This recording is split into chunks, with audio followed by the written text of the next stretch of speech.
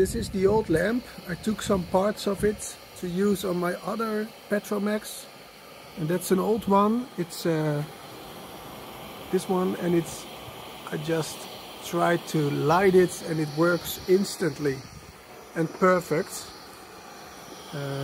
This is a German-made Petromax. It's the 828 350 CP with 10 stars. So this is a German-made, I think, and it's working perfectly. I cleaned it and it's working instantly. So I'm happy because all the techniques I learned from tried to repairing this one, I used in assembling the other lamp, and it's working.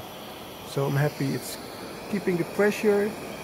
The pump is working okay, can be better, but pressure is still at 2 bar, and it's burning for almost 15 minutes now. So I will let it burn for a few hours and then try to lit it again. But this is cool.